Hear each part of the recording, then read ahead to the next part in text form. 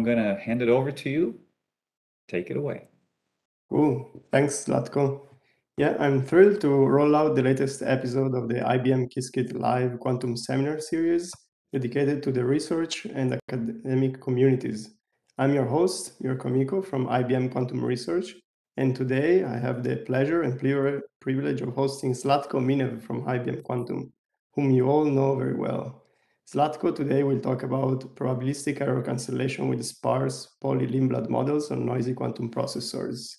Let me introduce him briefly. Zlatko received his BA with distinction from UC Berkeley in the group of Irfan Siddiqui and his PhD with distinction from Yale University in the group of Michel Devorey in 2018, after which he continued the research position at IBM Quantum.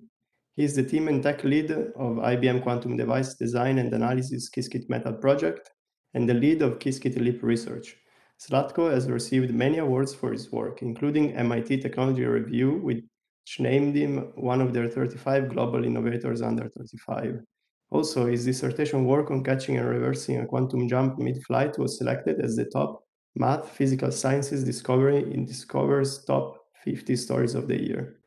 He's a laureate of the Presidential John Atanasov Award. For his science outreach work and leadership, Zlatko was awarded with the highest Yale award for this Yale Jefferson Award for Public Service. That's all. There you go, Zlatko. The floor is yours. All right, Mirko, thank you for embarrassing me with a very long introduction. Good morning to you again, everyone. Thank you for tuning in. It's my pleasure and privilege to be your speaker today and to share with you this project that I started about 2 years ago now in a chat I had with my good colleague, Kristen Tem, and later we completed with the really great work from Kristen and Ivo Vandenberg in particular.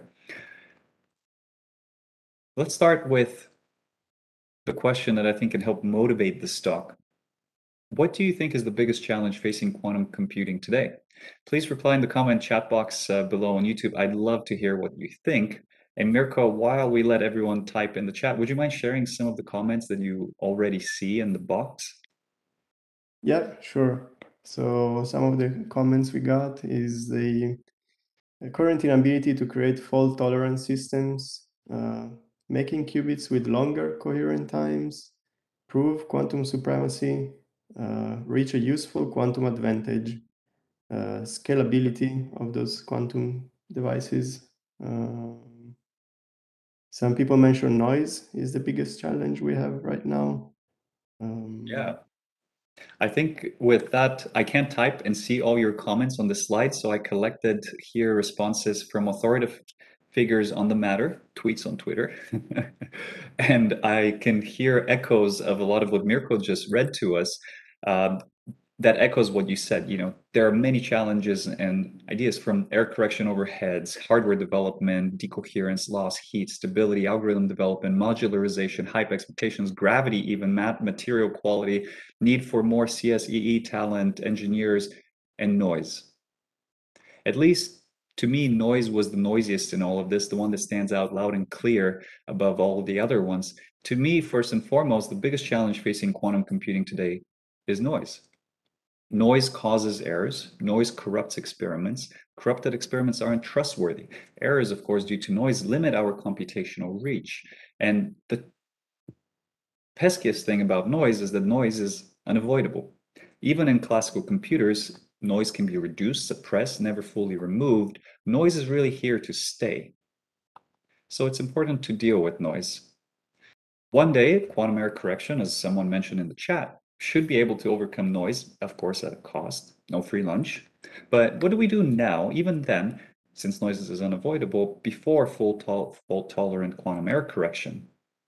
I'd like to take a little bit of inspiration by listening to music on my noise-canceling headset when preparing for this or other work. Noise-canceling headsets, of course, work by characterizing the noise in the environment and then using that knowledge to tailor and inject additional noise. You're adding more noise to the system to precisely cancel the original noise to yield a noise-free experience. We could then ask, can there be some very loose analogy between noise-canceling headphones for quantum and error mitigation schemes for quantum computing. So being very cavalier and having some fun with it, in this talk, I'll try to answer this in the affirmative. Before diving into all the details, the high-level take-home messages are the following. One, we cannot get rid of noise, but that's okay because we can now actually learn the noise in an accurate, efficient, and scalable way, so as to allow us to then cancel that noise by injecting more noise, but tailored one. Just like if you want very loosely what noise canceling headsets do. Now, naturally, this doesn't come for free. There is a cost. There is a sampling overhead that we will explore as we go through the rest of the slides in this talk. So in this talk, we'll start with the big ideas first, introducing noise canceling, the method of probabilistic error cancellation. What is the big idea and why was this not possible until now? Then we'll get into the main challenge, which has to do with learning the noise and the exponentially complex quantum noise, which we solve by using what are called Sparse Pauli-Lindblad models. And we'll introduce those, as well as experiments on learning the noise across a large quantum chip, using then finally that data to mitigate a trotterized Ising evolution, a somewhat common and rather difficult simulation, if you want, that has a lot of gates and a lot of depth and so on, to see just how well does this work and how well did we learn the noise. Spoiler alert, learning and canceling the noise works surprisingly well. Actually, it exceeded my expectations. But of course, it does come at a cost. So since we have a very diverse audience, from beginners on the seminar to world experts on the seminar who speak and come back as also part of the audience, I will start by getting everyone on the same page. And I apologize to the experts for the ramp up. So let's start with the big ideas first. Imagine an idealized n-qubit digital quantum circuit that looks something like this. It can be decomposed into a layered construction comprising a single qubit gate layer, followed by a multi-qubit ideal gate layer, noise-free, followed by another single qubit gate layer, followed by another multi-qubit gate layer, so and so on, until you ultimately perform a measurement in some computational basis. This construction is very general and common, but it's a little bit unrealistic because, of course, we have to remember that in real devices, each gate is subjected to noise. Single qubit gates typically have order of magnitude higher fidelity over 2-qubit or multi-qubit gates. So for the most part, to keep things easy for now, we can restrict our attention to thinking that all the noise is attached to the multi-qubit gates. Each multi-qubit gate is then necessarily and unavoidably preceded by a noise map, which we'll denote here by lambda, that can typically be understood as a linear operation that is completely positive and trace preserving and is representable by a giant 4 to the n by 4 to the n matrix, at least in principle. And this characterizes more or less your digital quantum computer type of circuit. Now, if the noise is just a matrix, why not invert the matrix and apply that inverse to cancel the noise and then get a noise-free expectation value in the way that this slide suggests? In principle, why not just apply an operation that is precisely the inverse of lambda 1 right before lambda 1 and so on. You can type in the chat what your reasons are, but you can already see some of them on the slide. For instance, I can imagine all the theorists in the room right now getting up and jumping up and down and screaming, well, the inverse of this completely positive trace preserving map is not, in general, a completely positive trace preserving map. It has negative eigenvalues, it's unphysical, it's not CPTP, and so on. You would need to recover and know some of the information that was lost. So there are many reasons why you can't do this. To undo the effect of decoherence for noise, you really need access to the lost information, say from a T1 or a T2 event, which we just simply do not have and cannot have. Luckily, my colleague Kristen Tem with Sergei Bravi and Jay Gambetta, proposed this beautiful theoretical idea suggesting that in principle the inverse can be implemented on average, and this method is called probabilistic error cancellation. Since probabilistic error cancellation is a central idea of this talk, I'll spend a few slides to explain it on a simple toy model. Zlatko, we have a question on the noise map. If you can go back one slide. Somebody's asking why. Why do you consider trace preserving maps and not dampening ones? Great question. So trace preserving means essentially that you're keeping track of all of your ensemble. If your map doesn't preserve the trace, usually you're looking at a quantum trajectory or an unraveling, which we'll actually look at and get to. Was that the question? Yep, I believe so. Great. Yeah, and CPTP maps, completely positive trace preserving, are not the only ones, of course. There are slightly more general constructions. You can have non-Markovian noise that varies in time. But this is the usual and assumption for any Markovian linear type of noise. And we'll see that in practice on the devices and experiments we look at, it holds quite well. And there are ways to more or less restrict ourselves to this. Of course, there's always some more complexity here that we do see in the experiments at some level. Thank you, Mirko. Thanks for the questions. Keep them coming in the chat. Okay. So to continue to explain the idea of probabilistic error cancellation on a simple toy model, imagine a circuit comprising one qubit, one gate, one measurement. And of course, in reality, that gate suffers from noise. To keep things simple, let's make the target gate a simple identity operation. For the noise, lambda here, let's say the effect is to randomly cause a bit flip error. In other words, on an individual circuit realization, the noise that our qubit is subjected to will cause, with some probability p, the application of an X gate to the qubit. It will flip the qubit. And with some complementary probability 1 minus p, nothing will happen.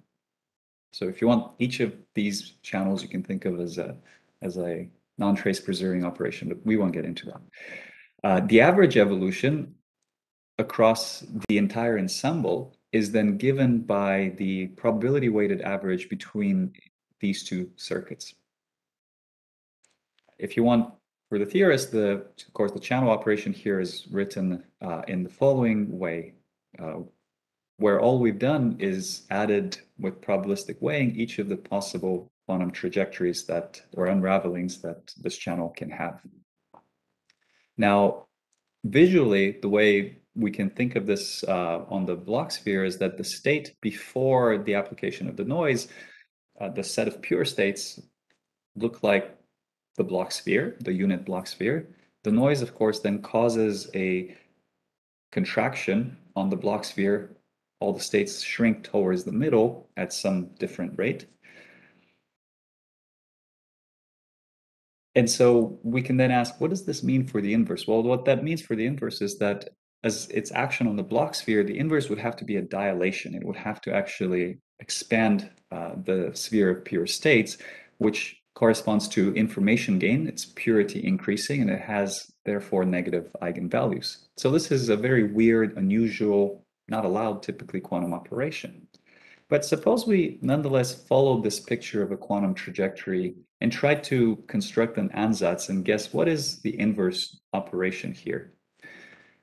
Because the noise channel lambda has only two components, an identity gate and an X gate, each of which is its own inverse, we can guess that the inverse noise channel must also be composed of trajectories that only have identity gates and X gates. So we can say that with some probability Q, there's an application of the X gate, which hopefully should reverse the noise X applied by lambda, and with some probability 1 minus Q, lambda inverse will just apply the identity. If we then look at the unraveling of the total circuit with the inverse and the noise, there's one trajectory occurring with probability 1 minus Q, 1 minus P, that essentially nothing happens in the circuit. Both the noise and the inverse apply the identity gate. No error occurs. And then if you write out all the possible combinations, of which there are only 4, in 2 of them, there's an error on the qubit, either due to the noise or our attempt to invert the noise. And in the final case, there's an error that we've actually managed to cancel randomly by probabilistically by applying the X operator in the inverse when there actually was an error. Of course, we can't correlate the two since we don't know when the errors occur. However, if you try to solve for the condition that these two errors, when weighted in the ensemble average, cancel precisely, so somehow this circuit is the exact occurs with the negative opposite probability of this circuit, so their sum is 0, and the top circuit plus the bottom circuit occur with unit probability, you can solve that the condition under which this occurs is that the probability for having this bit flip x here is negative the bit flip probability or the error rate divided by 1 minus 2p. In other words, it's a negative quantity. So our probability is now negative, although we'll think of that as a quasi-probability, and it also blows up. So that seems like a problem if you want to think of probabilistic error cancellation. However, what you can do is to essentially normalize things and turn it into some kind of a quasi-probability in the following way. One will define the overall, what we'll call sampling overhead, which is just the absolute value of this quantity Q plus 1 minus Q. That's essentially our, that will be called gamma. And that's something that grows.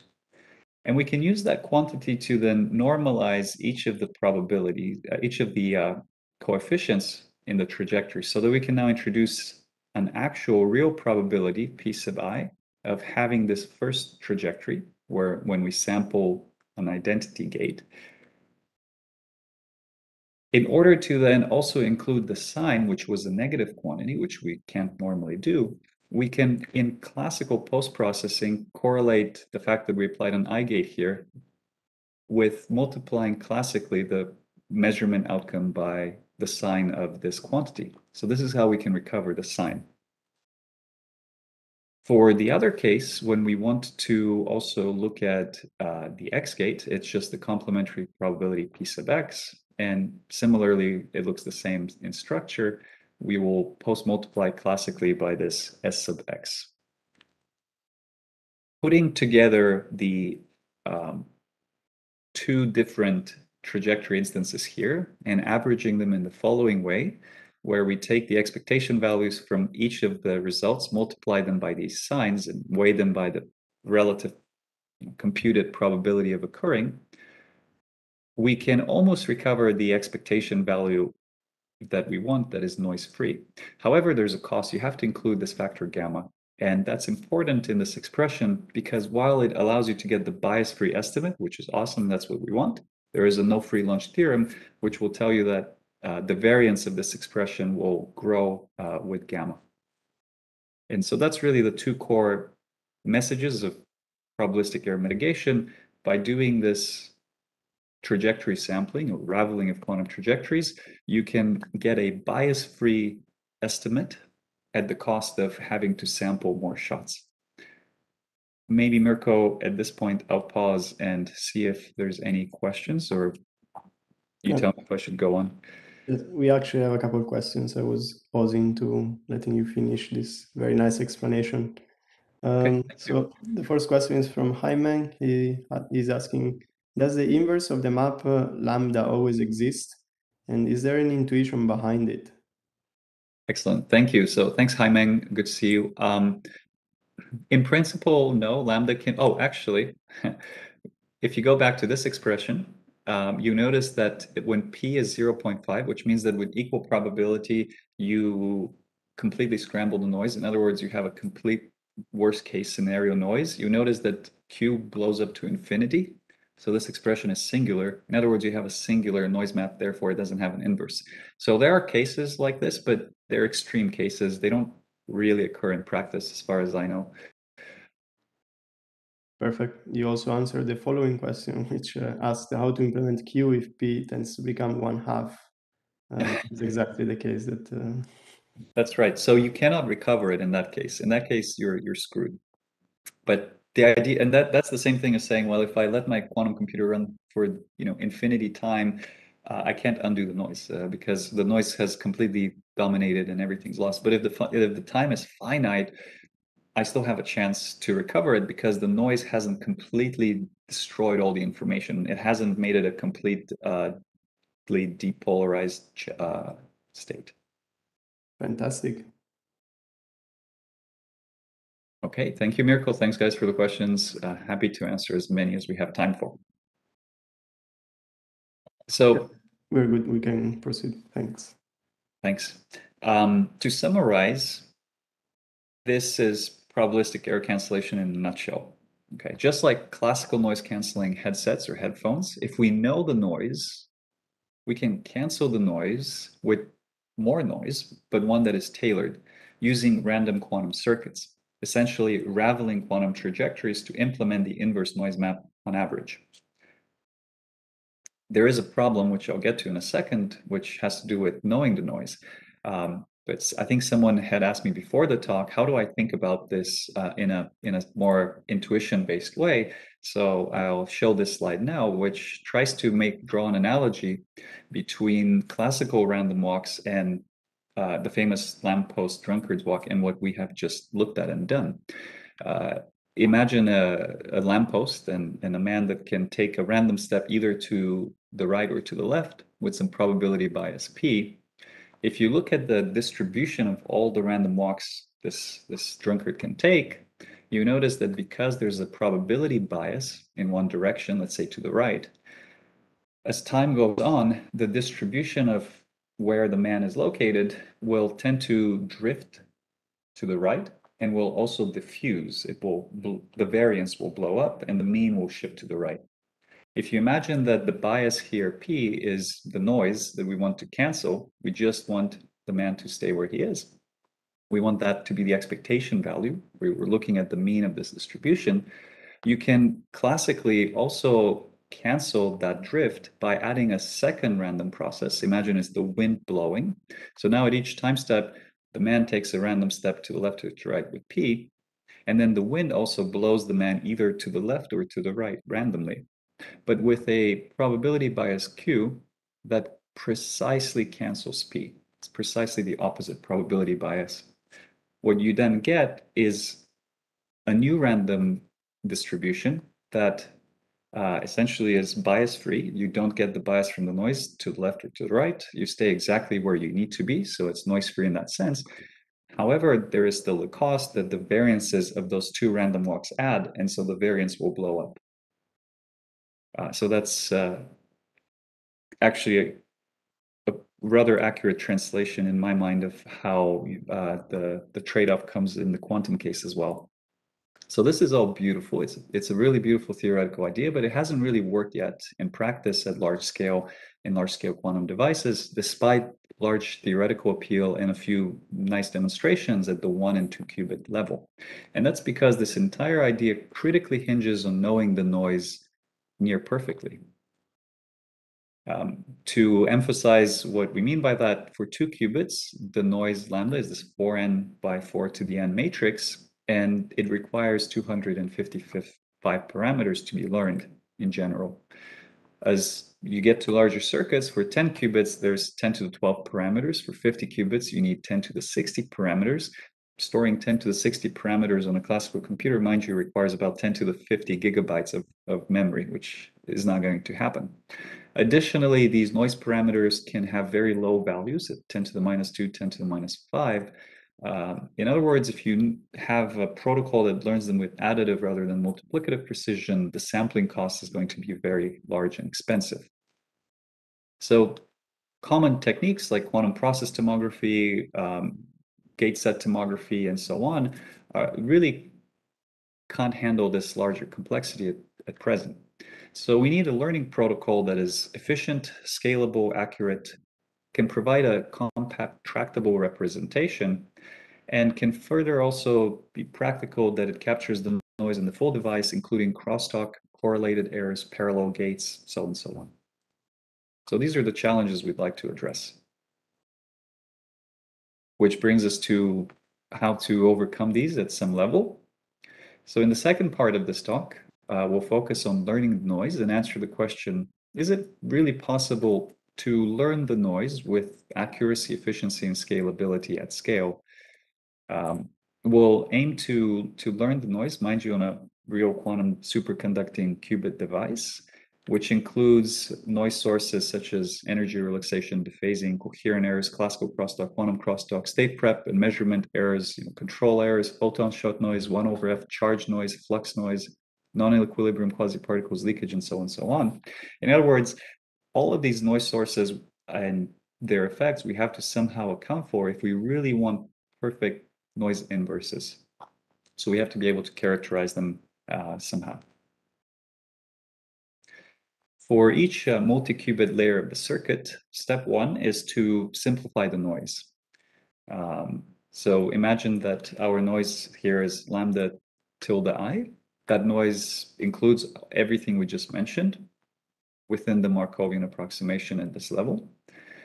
And it's characterized by some 4 to the n by 4 to the n matrix. So step one, we'll twirl the noise. It's a well-known technique called twirling, which reduces the noise from 4 to the n by 4 to the n matrix to a simpler diagonal matrix with just 4 to the n parameters in the Pauli basis. Now that's still an exponentially large number, but it's better. And I'll point you to these references for more information on this technique. I won't dwell on it too much.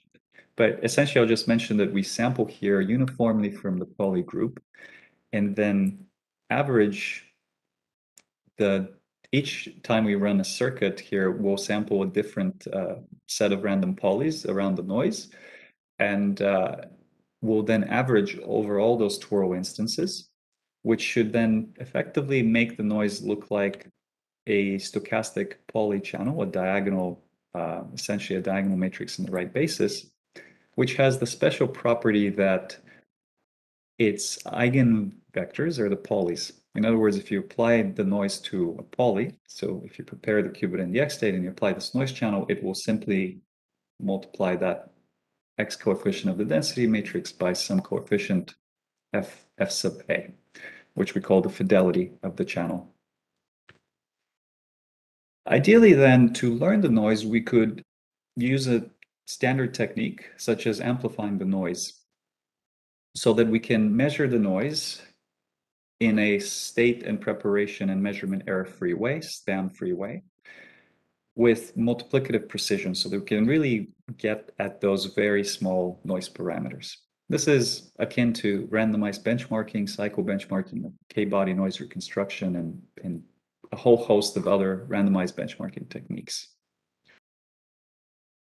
Now, repeating the channel K times to amplified noise sounds like a good idea, but of course we have a problem, and that problem is that you can't just have the noise alone.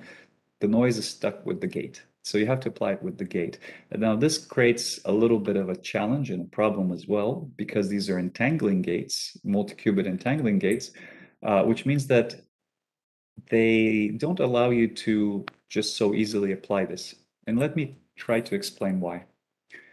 So first, the noise itself has this beautiful structure that the fidelity, the noise has eigenvectors that are Paulis, and their fidelity is exactly diagonal. What's going to happen is that the two multi-qubit gates are going to, however, mix all those fidelities together and make some of them unrecoverable. It's going to cause a degeneracy. And allow me to illustrate on this. Suppose a density matrix component xy comes in, it's hit by the noise, which essentially weighs it by the fidelity fxy. It then goes into the control NOT gate, for example, just to take some simple, familiar 2-qubit Clifford gate. It's multiplied by a sign plus 1. The CX will then convert this fidelity into a YZ gate, into a YZ coefficient. The YZ coefficient then gets hit again by the noise if you try to repeat it. And so you have now a different fidelity FYZ getting mixed with FYXY. So you're starting to mix the different fidelities together. In this particular case, it's easy to undo this mixing because you can take this YZ fidelity and using single qubit local gates, you can revert it back to XY. However, there are other coefficients of the density matrix, such as xi, in which case that's no longer possible because you would need an entangling operation in order to undo the effect of the CX gate. So for instance, xi coefficient gets mixed with the xx coefficient. And in other words, you lose the ability to independently amplify the noise on either one. You can amplify it now on a product of two fidelities. So this is a fundamental no-go theorem as far as I know, and I'm happy to, if someone can point to us otherwise. But essentially, there's this degeneracy that you need to get around, and I'll mention how we attempt to do that.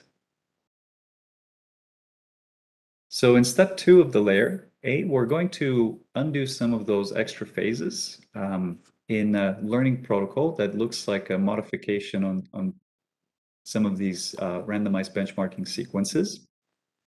First, we'll initialize the n qubits in some Pauli basis, denoted here with these gates B1 through Bn. We'll then repeat the k times, k over 2 times the following sequence, where we first apply the qubit layer, then we apply some phase gates or identity gates, depending on what basis we prepare it in, doing this many, many times and sweeping the depth of the circuit.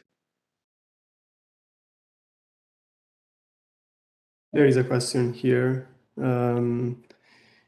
Jasper is asking, so if you repeat n times, I guess here it's k over 2 times, will be a diminishing fidelity? Yeah, that's a good point.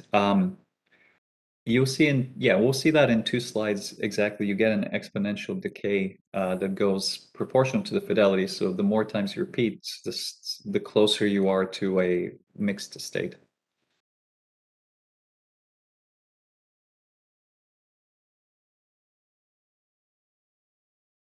Okay, awesome. Thanks, Mirko. One other thing that we have to handle is that we would like to minimize the effect of spam errors, in particular readout errors. And we won't use the more standard A-matrix approach. Instead, we'll use this recent twirling-based readout error mitigation approach that's described in this reference, where essentially we'll also add a random bit flip noise to the final stage pre-measurement, and we can then calibrate out and completely remove the readout noise. So what does the learning experiment look like? It looks like this sequence where you repeat the gate. Let's take a first experimental example. Let's say that we look at a 4-qubit circuit that has 2 C-naughts that look like this, applied on a Falcon 27-qubit IBM chip.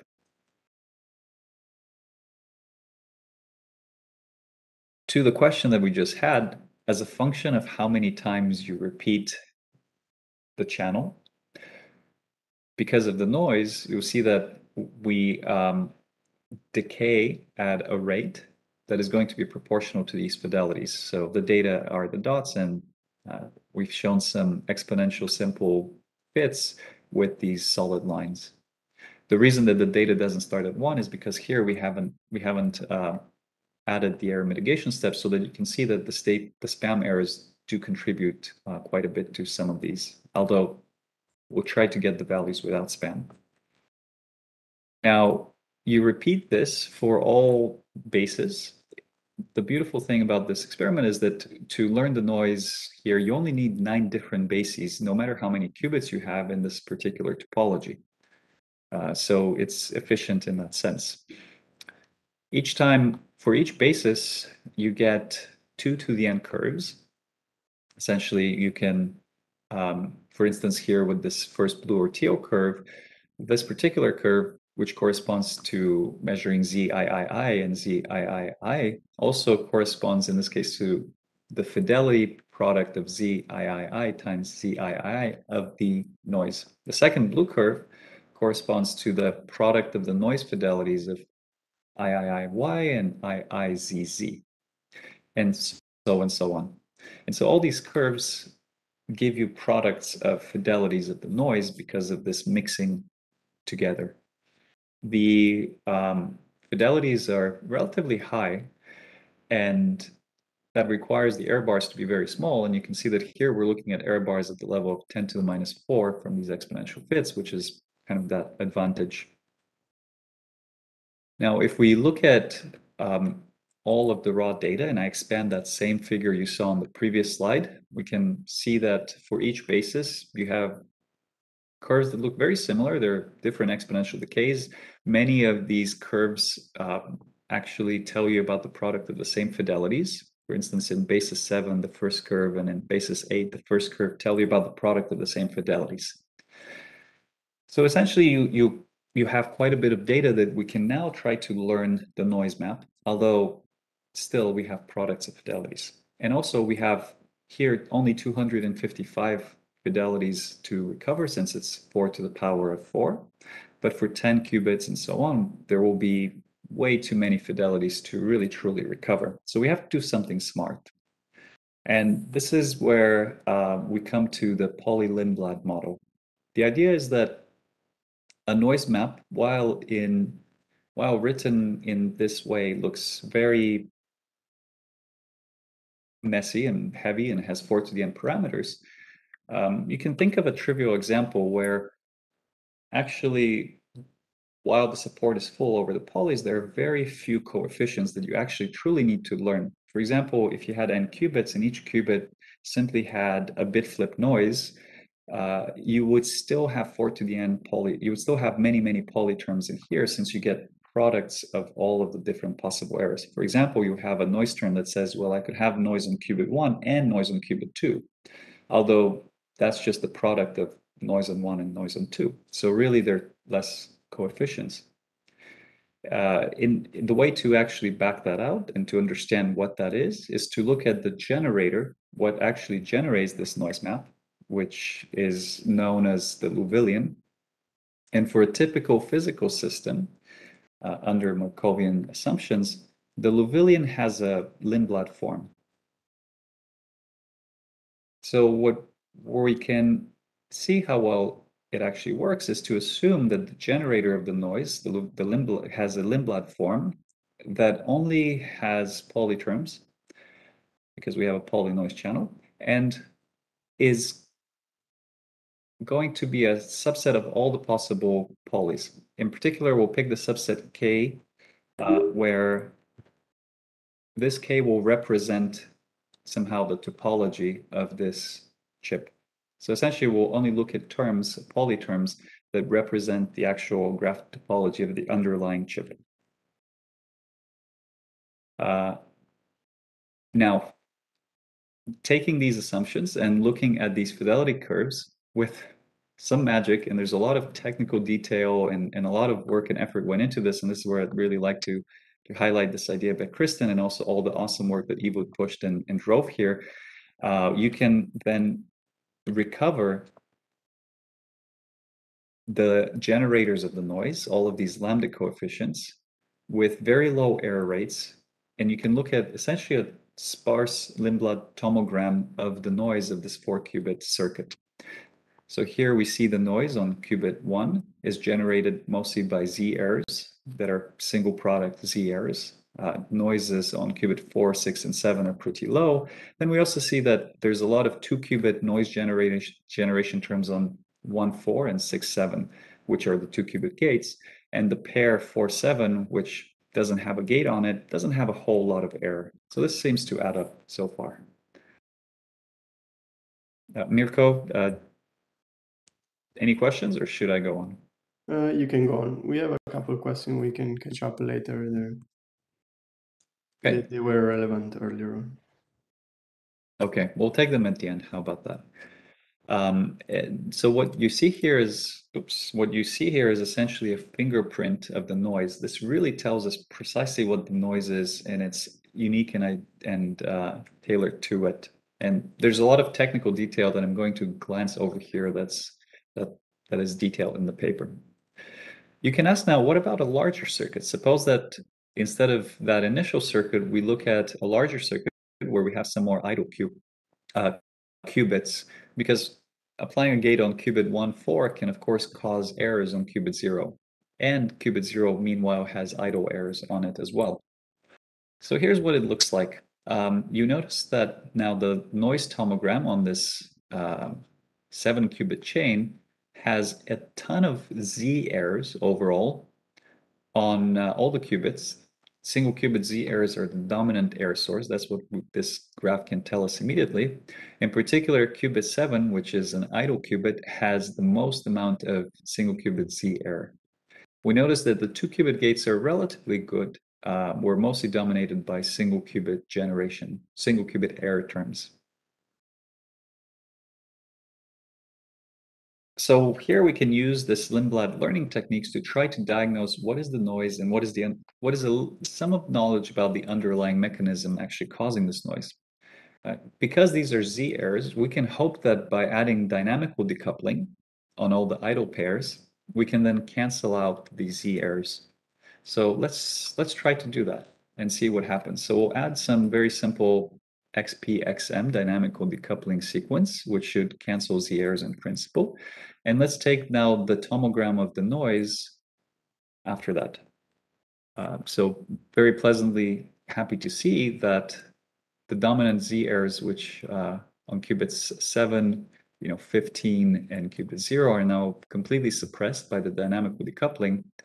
And we've also managed to reduce quite a bit the Z errors on qubits 4 and I guess not so much 10. So we can use this technique to also diagnose and optimize our experiment, which is essentially what we did. So in the rest of this talk, all the experiments will have dynamical decoupling. You can then ask, this is nice, but we've seen 4 and 7 qubits. Can we scale this to larger circuits? So allow me to show you on a 20-qubit layer. I can no longer show us the tomogram that has too many bars on it. Instead, we can look at a visual picture that shows the exact same data as before, but simply shown on top of, overlaid on top of the graph of the actual quantum processor. So here we're looking at 20-qubit layer where there are C0 gates on each of the circled pairs, such as 2, 3, 1, 4, 7, 10, 12, 15, and so on. There are single qubit errors on each qubit, which are characterized by these circles, the coefficients of which you can read out here. So for instance, we can see that qubit 1 has a ton of Z errors. It's dominated by Z errors. In fact, most of the qubits are dominated by Z errors, even with dynamical decoupling, which is included in this experiment. Qubit 23, for instance, is dominated by a Y error for some reason. And all of the 2-qubit body terms, or the 2-body terms that generate these errors, such as XX, XY, XZ, in the Lindblad, are shown by these boxes here between each pair of qubits. Okay. And this way we can help understand and diagnose the noise. Although at this point you can ask, this is very nice, it's a very nice graph, but how accurate is this model? You have low error bars, they're self-consistent, but how do we know that this is truly a correct and strong and good representation of the actual noise on the quantum processor? And that's where we come to what I think is the ultimate test, which is to actually use that noise characterization to then precisely cancel out the noise and to mitigate expectation values. So let's start with a simple example that we're already familiar with. Let's go back to the 4-qubit example where we had 2 C0s on qubits 1 and 4, qubits 7 and 6 on this 27 Falcon qubit chip. And let's do one of the simplest things we can, which is to repeat the same C0 layer over and over again, many, many times. And we're going to use the data that we looked at and saw earlier that characterizes this noise layer. And the idea that if you repeat a C0 an even number of times, it's just implementing an identity. So we can precisely know that all the measurement answers over here should just be unaffected in principle. The way that the mitigation works is to now insert random polygates next to all the single qubit gates that are sampled based on this distribution here. In general, sampling from 4 to the n parameters is very hard. However, the structure of the Sparse-Lindbladian noise model allows you to sample from lambda inverse efficiently. And I'll leave the details for more questions or for those who want to read the paper. So first, let's look at what happens when you use the wrong data set, because I think this is quite telling, and it's actually what happened the first time I ran this experiment. Is I had calibrated some other gate, and then I used that other 4-qubit gate to then mitigate the results on this 4-qubit gate versus depth D. So what you observe for the expectation value of all the 2-qubit IZ, ZI, and ZZ terms, which should be bounded between -1 and +1, is that instead, the mitigation has gone completely wild. You see that instead something that looks like an exponentially blowing up curve that goes somehow proportional to gamma, and you're getting mitigated values 80 when they should be 1. So that's really bad. What that tells you is that this is very sensitive. Cancellation is a perfect detailed balance, and so you have to really balance precisely your knowledge with the actual noise model. And if those two don't agree, you're going to get very bad results. Now, what happens if you use the correct learning data set? So I've zoomed in here. The scales are completely different. This one goes to 80. This one goes to 1.1. So here's the data now without mitigation and at all. These curves just decay for the 4 different components of the repeated CNOT. With mitigation, instead now you're seeing that we can now, with the correct learning data set, really recover the value, which should be ideally 1 plus or minus some 0.01. Moving to a more complicated and interesting example, let's, in the rest of this talk in the next 10 minutes, look at an Ising model trotterized time evolution, which simulates a spin chain system in this case, which has the following standard Hamiltonian, essentially nearest neighbor ZZ coupling and on-site X interaction with some strength H. The way that you can simulate the time evolution of this spin chain is in the following way. Essentially, you can trotterize the Hamiltonian, which will then result in circuits that look like this, where for each of the qubits you have a single qubit layer of X rotations of some angle given here. Then you have a multi-qubit layer that looks like this, where you have CNOTs on all, let's say, the even pairs. Then you have some rotations around Z, the same layer. Then you have the complementary layer of CNOTs on all the other pairs, and so on and so on. And this entire sequence gets repeated S times. So the first step in the protocol is to then take this circuit and write it in this layer composition. It happens to essentially already be in a layer composition, so this is very easy. Then for each of the layers, in which case there are only 2 here, we perform the learning experiments, as we saw before, creating this Lindblad sparse tomogram. And then we're going to use the data from this Lindblad sparse tomogram to randomly sample the inverse noise map and try to average all the circuits with signs together to recover the data. So here's what the actual noise learning experiments look like for our 2 layers. For layer 1, we have on 4 qubits a small gamma of 1.03. This is the sampling overhead with a very low error bar, as well as a similar noise strength for our second layer with also a pretty small error bar. These are the fingerprints of the 2 noises that we want to undo. An interesting quantity to look at is the magnetization, the total magnetization of the entire chain, which is simply defined as the average the vector of the average of all the x expectation values, y expectation values, and z expectation values. In practice, what this means is that for our circuit, we have to measure all the following observables, and we'll run our simulation for the following parameters. We're not interested in really simulating the Ising model as much as recovering a noise-free case of data. To visualize what the actual data and results look like, we can plot them in the following way. In the ideal case, no noise. This is just pure simulation on a classical computer using Qiskit Air. The idealized evolution of the trotterized simulation, starts here and essentially then proceeds stepwise in this spiral decay way in the plane of this total magnetization between y and z. Now on the right here, we'll also plot the error, which will be this normalized Euclidean distance in this plane, or of the vectors. It will be the difference between what we actually measure with and without PC and the idealized evolution, which is shown by this gray dotted curve. For the ideal case, there's no error.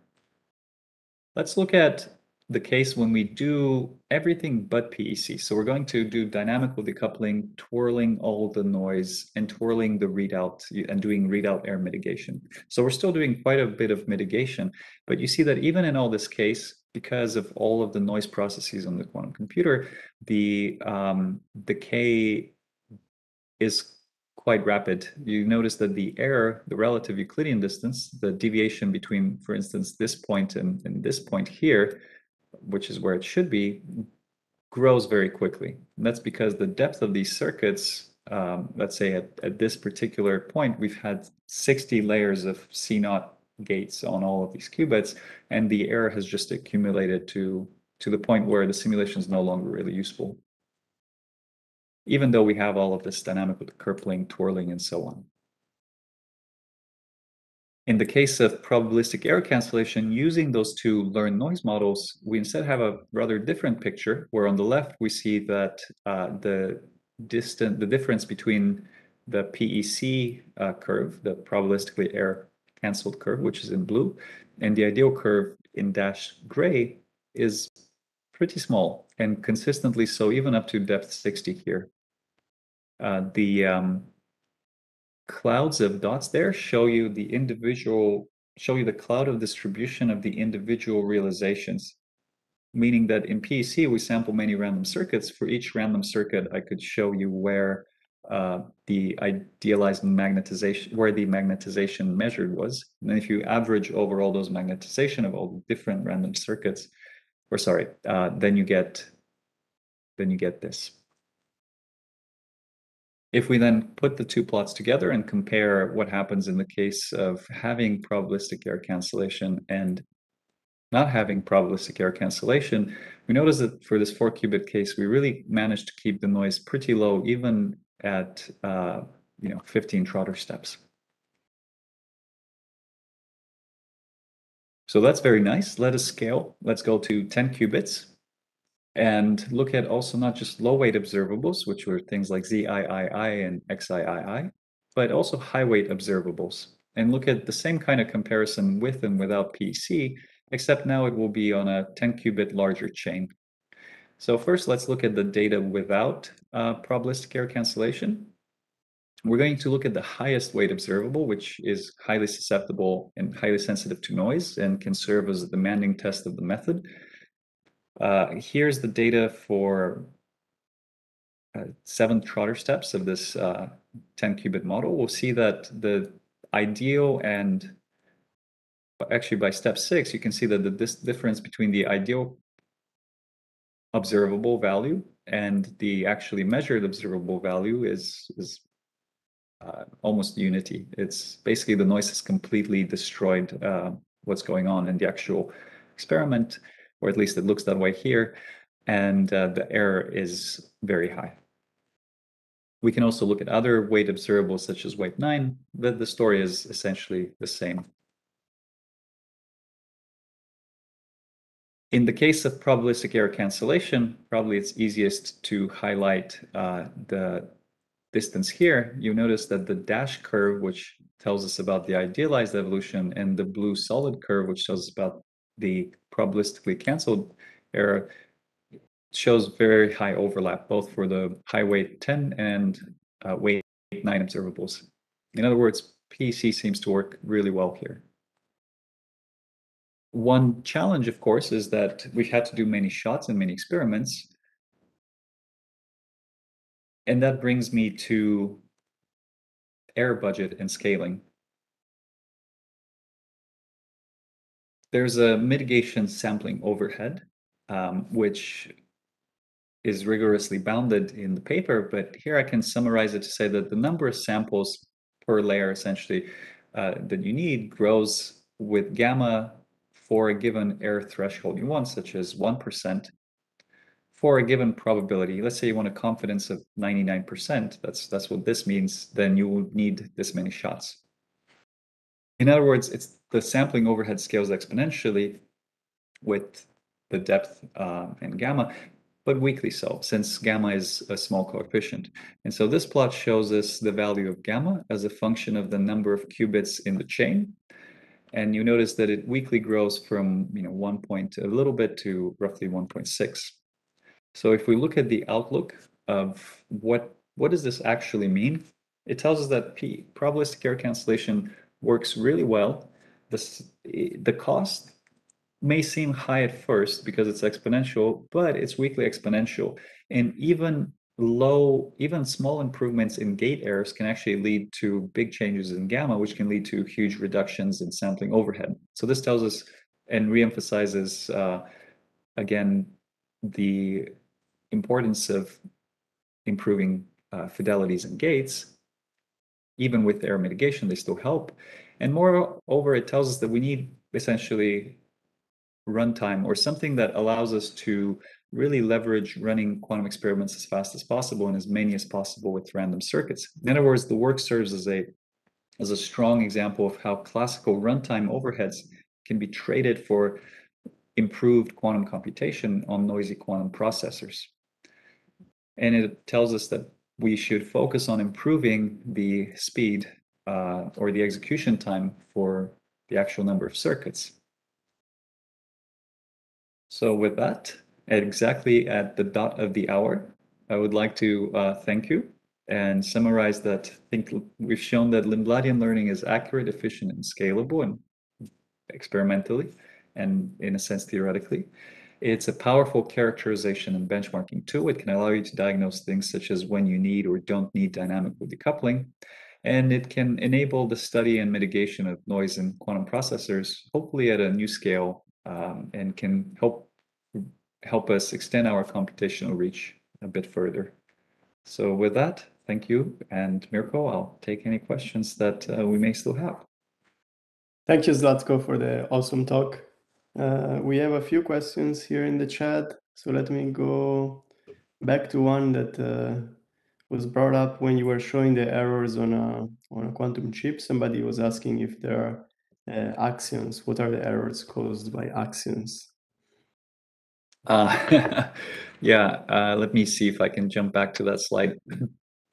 Well, I could have put here, let there be dragons or something like that, or green, the green monster, I forget what the expression is. But essentially, there are gamma rays and other high energy particles, and maybe even axions that are causing all kinds of noise, whether it's in the substrate or the input-output wiring or heating at various levels, that then trickle down and cause errors, either through the superconductivity of these chips in particular, or through other effects. So it's mostly a catch-all phrase for anything and everything else. And maybe at some level, some people argue even gravity. Gotcha. Next question by Shashi is asking, can this noise cancellation idea of inverse or its variation be applied to measurement-based quantum computing or non-gate-based quantum computing? Yeah, that's a good question. It sounds like a follow-up work. I think we'd have to think of it. I would think so. I would think so. Miguel is asking, does PEC take into account which gates are best to use on a specific quantum device? Yeah, great question. So let me jump to the protocol overview here. And actually, I think Mirko can probably say even more to this because he's with Mapomatic and so on. But essentially, you have a general quantum circuit. It doesn't have to be this one. You then need to decompose it into a layered construction like this. Most circuits lend themselves pretty easily to this, not every circuit. It's not a unique mapping, so there could be multiple mappings. Also, you can map on different qubits. So those are two things that you can optimize over off the bat. Moreover, you can try to optimize within this decomposition. Maybe some of these layers are Clifford layers or so on, so you can push gates left and right. You can add dynamic decoupling. This can in some part be handled either manually by people or by the transpiler itself. So I think there is a lot of room for optimization in general. Yeah. If I might chime in, I would also say that yes, which gates what are the best gates are not exactly chosen by the PEC protocol, but more like on the user side or by some other mean before actually sending your circuit through the PEC pipeline. Yeah, actually, that's also true. But funny enough, in the actual manuscript, part of what we did do, or part of what I did do, is I ran. So for smaller chains, let's say four like this, what I did do is I ran essentially this chain and this four and this four, and this four, and I learned the noise on all of the different pairs of four around the chip and found the ones using PC that had the lowest gammas because the learning takes like 10 minutes or less, whether it's 4 qubits or 20 qubits, it's scale invariant for these linear chains. So you can actually use PEC if you wanted to then find which layers have the lowest gamma and then use those. Hopefully that should correlate to some level with randomized benchmarking. But not necessarily, because randomized benchmarking doesn't take into account crosstalk errors and all of this other stuff that the PEC does. The learning does, not PEC.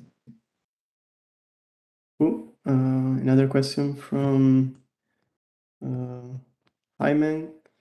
Could you comment on how to generalize the noise learning protocol here beyond the assumption on the Pauli type errors while still making use of the sparsity of the noise channel? It's a good question. I may not fully understand it. I would say I'm not sure that I need to generalize it because using this established technique of twirling, I can pretty much always guarantee myself to have Pauli noise channel.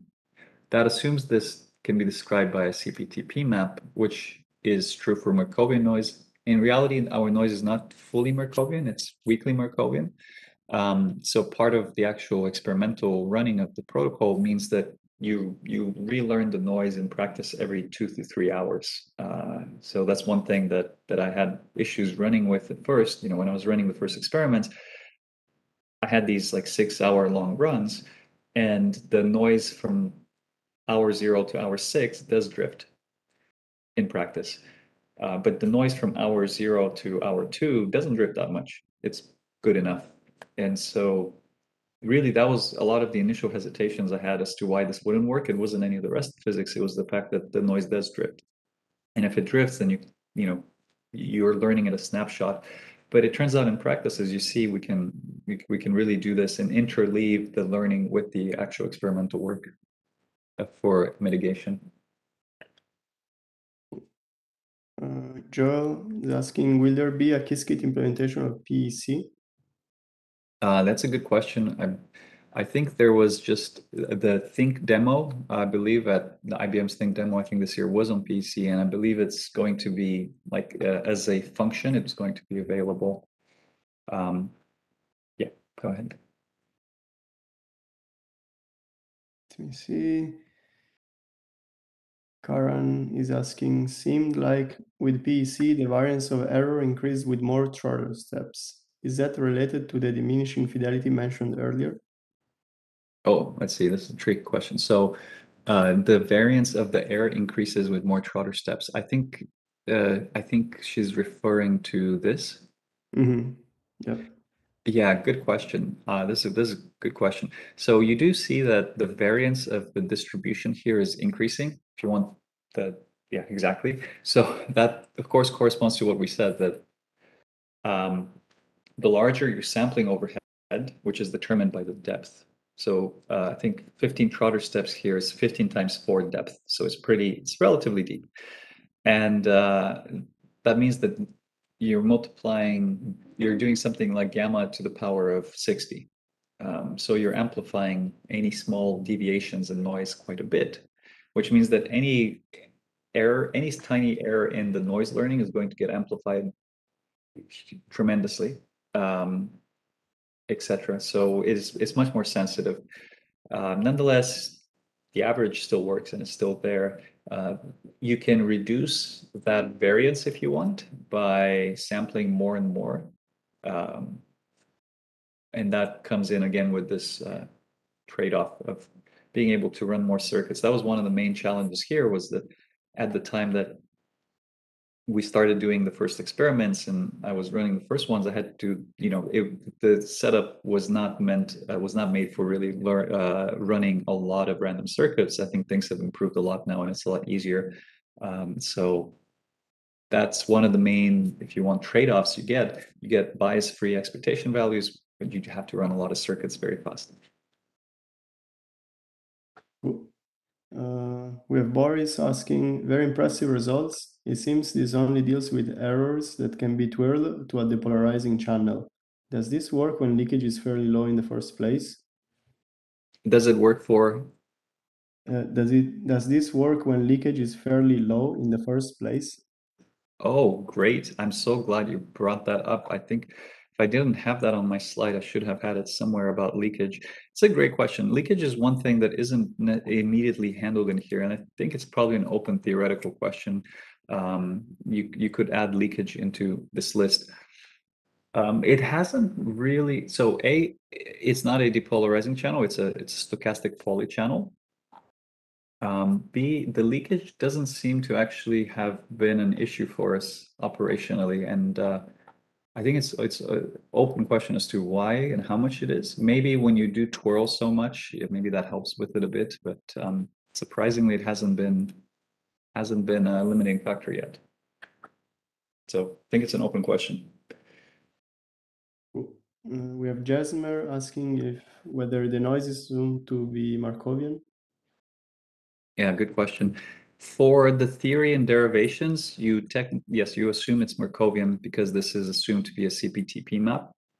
However, in practice, I mean, you can relax that quite a bit. You can say it's weakly Markovian. I think this will still roughly work. You can also include, this is fairly standard, but you can include the fact that these single qubit gates have error, and you can try to set up your single qubit gates in such a way that they all look like they have roughly the same amount of error, and that can be lumped together with this channel. So really what we learned here is the product of the errors of the multi-qubit gate and the single qubit twirling gates. Nice. Another question is, can there be, from Shashi, can there be a case where using complete knowledge of noise adjusts our algorithm so we don't have to use the inverse noise gate and can correct results after measurement? What will be success probability? Let me see if I understood the question. So correcting the noise. Oh, I see. Correcting the noise. I think there are some trivial cases when you could do that. So for instance, if you have one qubit and you know what its noise is, let's say its noise is T1, and you're just measuring the exponential T1 decay curve of that qubit, at any time when you get a value, all you have to do is you have to just divide by 1 over e to the power of minus t over T1 to undo the noise. It's somewhat trivial because you know exactly what the decay is. So that's a simple case when, if you know the noise, you don't really need to mitigate it in the experiment. After the experiment, you can undo it. But I think more generally, when you're looking at a general circuit like this, you're not supposed you're running this because you don't really know what's going to happen ahead of time. So I'm not sure that you can get to do that. Cool. Let me see. We have one last question, unless more come up. It's from Jasmer. He's asking, will over-twirling deteriorate the signal or making a leakage? It's a good question. So yeah, it's a very good question. So twirling can help or it can make things worse. It doesn't guarantee better results. In the circuits that we ran here, for instance, for this kind of construction, you already have lots of layers of single qubit gates. So adding a twirling gate doesn't really change the circuit structure very much. Doesn't add the depth. Doesn't change the total time. It only adds one extra. It only adds extra single qubit gate depth here. If you have a circuit like a GHZ and you suddenly start to twirl a GHZ circuit at each layer, you're suddenly going to add many, many single qubit gates that you didn't previously have. And also each of those gates has a time duration that's going to get added. So the total circuit time can jump up quite a bit. And then you can make things worse.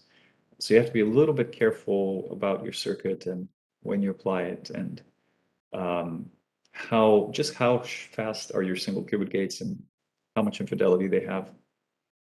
And actually, I think we might even cover some of this. I'll point this out then. There's, since it's coming up, we covered in the Global Summer School QGSS 2021, which was on quantum machine learning. I had this one or 2 days of 6 hours of lectures on really going into and talking about coherent noise, projection noise, state and preparation, measurement noise, incoherent noise. So that's a good introduction, I guess, for folks that want a very kind of beginner first introduction into quantum noise. And then in this summer schools, if there's enough interest, maybe we can even talk about twirling. But there's quite a bit of new material and awesome updates to come. So I invite you to, when this is announced sometime soon, to sign up for our 2022 Global Summer School. We'll be giving a lecture. I'll be giving a lecture on quantum noise. Cool. Okay, I think there is one last question. Seems like K over 2 needs to be controlled by Grovers to minimize over-twirling. Let's see if I caught the question. The reason that I had a K over 2 here in this protocol was simply because I wanted K to be the total depth, and this particular block, which has 2 units, to come, is depth 2. So there wasn't any other reason for K to be, for this to be K over 2. But I might not have understood the question. Yeah, I think that's all.